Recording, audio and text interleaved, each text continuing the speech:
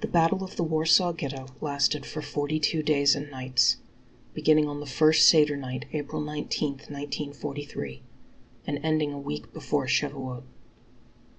On that first night, all of the 40,000 Jews still left in the ghetto after the wholesale deportations and massacres went out to fight with weapons in their hands. On the 42nd day of the uprising, only one 4-story building stood in the ghetto as a fort from which fluttered the blue and white flag. It held out against the siege of the Nazis for 8 hours. A fierce battle was fought for every floor of the building, separately, until, by midnight, it fell into the hands of the enemy. On the first Seder night, about midnight, German soldiers entered the ghetto and began throwing a cordon around a street from which they were to take away Jews, as in previous mass deportations. Formerly, the Germans had been accustomed to see Jews allow themselves to be led to slaughter without resistance, and a few dozen Nazi soldiers would be enough to carry out the deportation of thousands of Jews. But in Warsaw, in January 1943, the Jewish youth, mostly the Zionists, had already offered resistance, and many young Jews were killed. In order to overawe the Jews, the Nazis on the first night of the Passover arrived in 6 tanks. On reaching the main street, the Germans were met by an intense fusillade on all sides when the ghetto fighters opened fire on their tanks. The Nazis tried to flee, but they did not leave the ghetto alive and died in the flames of their own exploded tanks. It was then that the signal was given for the general uprising in the ghetto. Jewish houses were covered with proclamations and announcements of the uprising, in which the Jews will fight to the last drop of blood. The leaders went out into the streets and organized the fight. Every able-bodied man and woman was given weapons. The youth took up positions as sentinels on the streets. The larger houses were converted into forts, where large groups of fighters were concentrated. Every street was assigned a command and equipped with an arsenal. The fighters took up positions at the gates and windows of the buildings, with weapons in their hands. On the same night, trenches were dug in the streets for a battle with the enemy, and cellars were dug for shelter. The whole ghetto was made into one large fortress, and every house into a citadel. The children were charged with the grave task of acting as messengers among the fighters in different streets. They were also to bring food to the fighters. The children performed their part in the uprising at the peril of their lives, often under a rain of bullets. The old people, men and women whose number in the ghetto was small, took over the work in the kitchens of preparing food for the fighters. Everything was fully organized on the first night. Not a minute was to be lost. The situation was very grave. It was known that soon a fierce struggle was to break out, for which it was necessary to be well prepared. Early in the morning, a special detachment of the fighters surrounded the German workshops, where Jews were employed, and the German arsenals. From these the Jews took the German uniforms which Jewish workers had been finishing or repairing. Thus special squads were formed of fighters wearing German uniforms. Jews also entered German stores and seized large transports of foodstuffs, which they later distributed among the fighters in the ghetto. In the morning, the banners of revolt were hung out from the windows, the blue and white waving side by side with the Polish colors. The German and Lithuanian police, which used to escort the Jews to their daily labor, this time came to the ghetto, but did not leave it. The ghetto appeared deserted and desolate, and no human being was to be seen on the streets. Everyone was in some building ready for battle. The German soldiers who came in as usual to supervise the Jewish workers in the German workshops were not given a chance to leave. Soon, all Warsaw knew that the ghetto had proclaimed general uprising. At noon of the first day of Passover, the ghetto became a battlefield. Motorized military detachments, fully armed, appeared on the streets of Warsaw, headed for the gate of the ghetto, 10 tanks leading the procession. A cordon was thrown around the non-Jewish section by German military forces who brought up machine guns. Many Poles were arrested, suspected of complicity in the preparations for the uprising in the ghetto, and of planning to help the Jewish fighters. It was strictly forbidden to leave the non-Jewish section, or to enter it. By noontime, the first shots were heard, and soon there was an enormous fusillade. Thick flames and smoke shot up from the ghetto, and fires broke out on both sides. The battle lasted far into the night. The Germans were now convinced that they were faced by an organized rebellion of the whole ghetto, which was ready to fight to the last drop of blood. They were fired on from every house in the ghetto they tried to approach. Late in the evening, the Germans abandoned tanks and machine guns, which had been put out of commission. The gates of the ghetto were blown up. The houses on the outskirts of the ghetto were burned down, after being vacated by the fighters. In the evening, an order was issued by the leaders of the uprising to cease fire. The surviving Germans were surrounded and taken prisoner. In the evening, the battlefield was quiet, but flames and pillars of smoke were rising on all sides. The Jews were forbidden by their leaders to leave the houses and their defense positions. The guard was reinforced. That night, and the whole of the next day, passed without any clash. It was evident that the Germans were preparing to quell the uprising in the shortest possible time, before it could cross the borders of the ghetto, and before the central military authorities had learned of it. The third night was therefore spent by the Jews in preparing the defense. Detachments of Jews went out at night attacking the arsenals of the Gestapo, killing the guards and seizing the weapons. All night long, German trucks were loaded with ammunition and arms and taken into the ghetto. Whatever was left of the arsenals was blown up and burned down. The next day it became known throughout Warsaw that the German arsenals had been seized and blown up, and that dozens of Gestapo agents had fallen into the hands of the Jews. Large transports of arms had secretly been brought into the ghetto some time earlier, when the task of watching the ghetto was assigned to the Polish police, who cooperated in preparing for the uprising. Bombs, machine guns, and anti-tank cannon hidden under potatoes had been brought in on hundreds of trucks sent in by the secret Polish military organization. On the third night, the 6,000 young Jewish workers of the so-called small ghetto, who worked for the German army, joined the revolt. Their position in comparison with that of the 40,000 in the large ghetto was a privileged one, and they were in no danger of deportation. But when they learned of the uprising, they set fire to their small ghetto and went over to the fighters. The ensuing few days passed without clashes with the Germans. There was a conflict between the Gestapo and the German military authorities about the methods of quelling the uprising. The military authorities interpreted the revolt as directed against the Gestapo because of its brutal treatment of the Jews, and rejected the Gestapo pleas for assistance, waiting for instructions from Berlin. The Gestapo, in the meantime, did not dare take any steps on its own.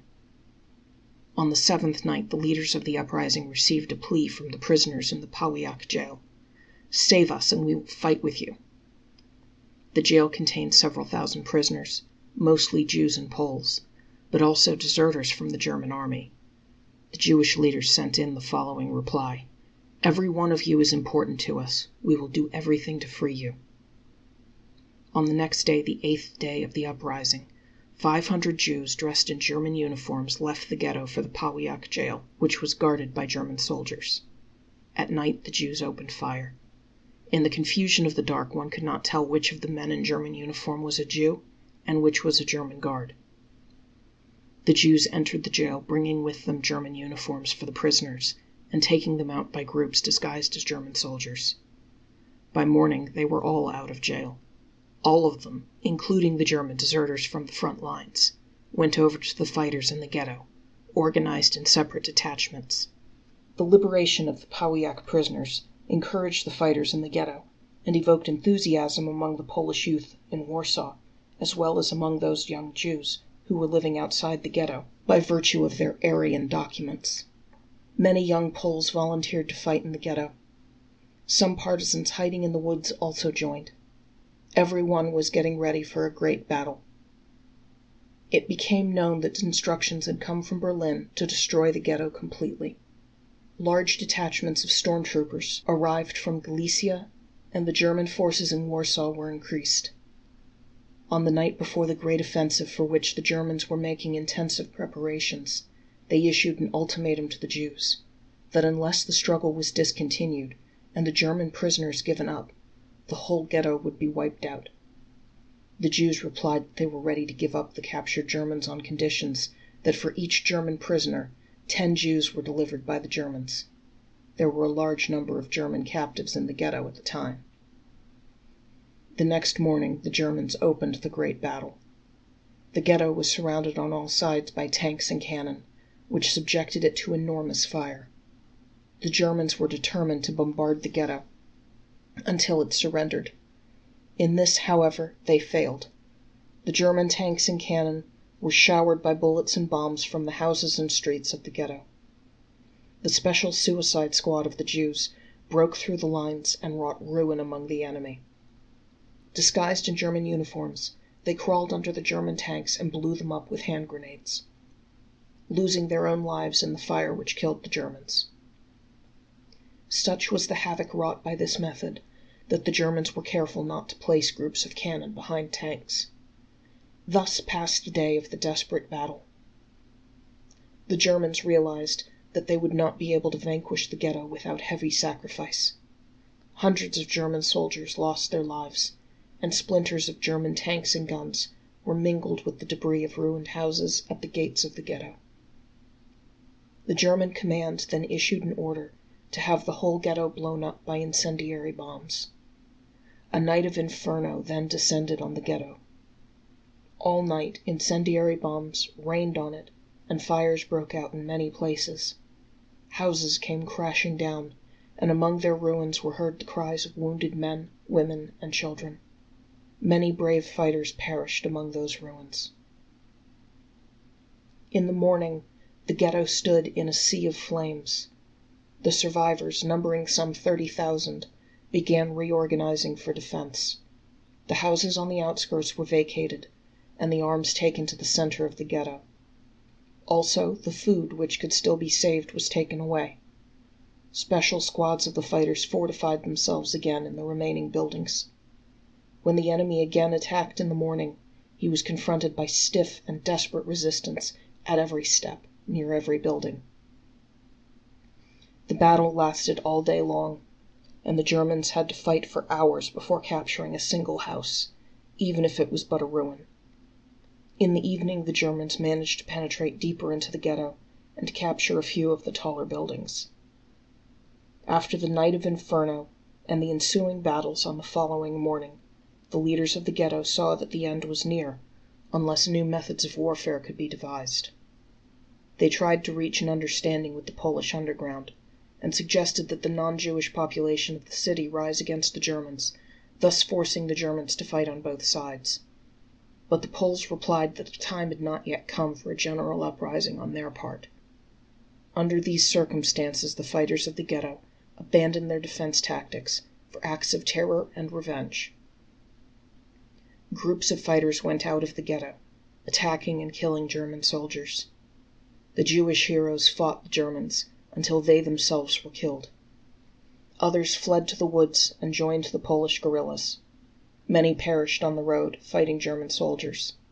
Many others surrendered to the Germans, having hand grenades hidden in their clothes, with which they later killed their guards, losing their own lives in the explosions.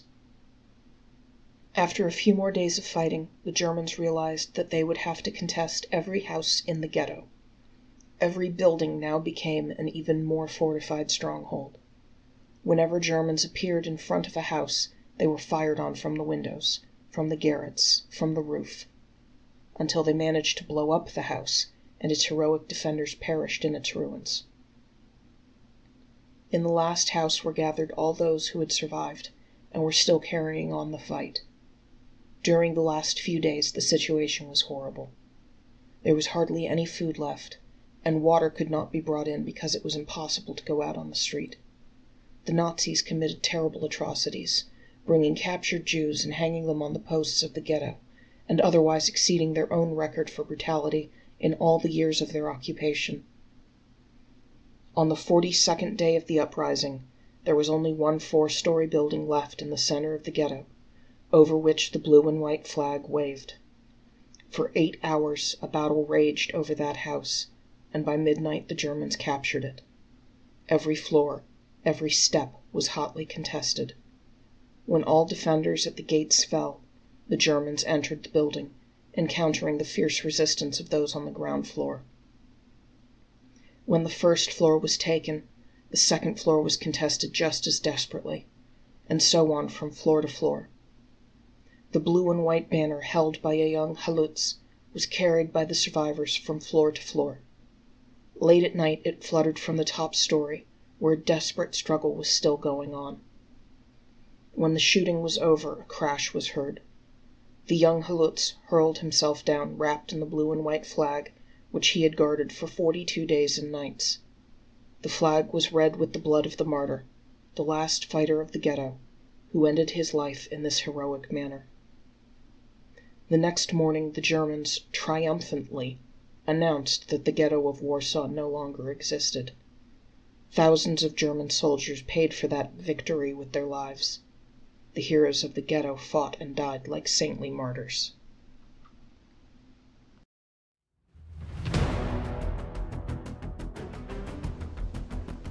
Thank you for listening. Please don't forget to like and subscribe.